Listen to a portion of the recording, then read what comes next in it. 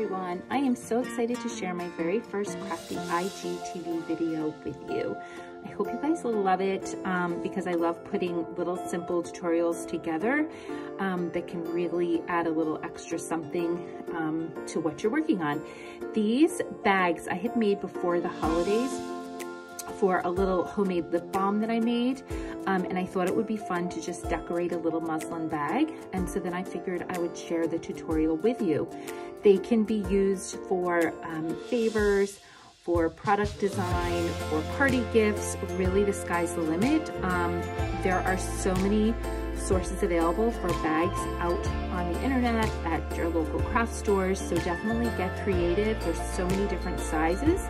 These are just little 2x3 bags. I believe is the final size of these, and they're not very time consuming at all. I made the rubber stamp myself, or sorry, I had the rubber stamp made. This was my design, and then I sourced to have exactly what I wanted made. However, go to your local craft stores, find stamps that suit your needs, or I can also link some sources to go ahead and have your own designs transferred onto rubber stamp. The most important thing that you want to do when stamping rubber bags is first iron them. It is a little bit of an annoying, time-consuming step, I'm not gonna lie, but it will just make for a cleaner stamp all the way around. The second thing you're going to want to do is take a heavy piece of cardstock and fold it so that you can insert it into the bag so that your ink does not bleed through.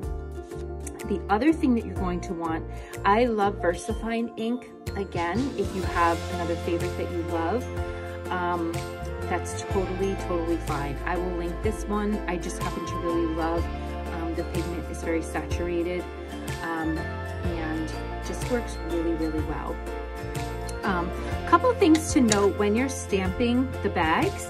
You do not need a lot of pressure. And you can see Parker actually helped me one day and he got a little out of control, which is fine. He was learning.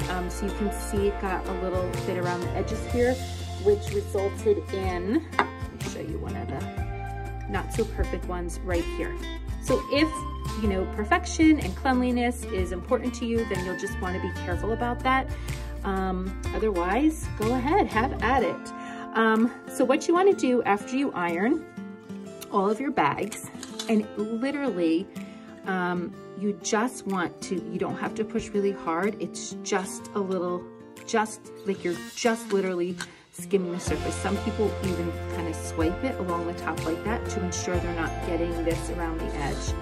And then once you've got your position that you want, you just press and kind of give it like a little extra push, lift up, and there you go. And because it's fabric, it really does not take long to dry at all. You're pretty much done.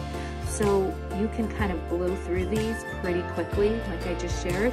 The other thing you want to do, and I forgot to grab it before I did the video, you can actually get a rubber stamp cleaner, which is really nice to be able to clean this all off so nothing builds up, and then to also, if you want to end up switching colors. So there you have it. I hope you love my video and stay tuned for more.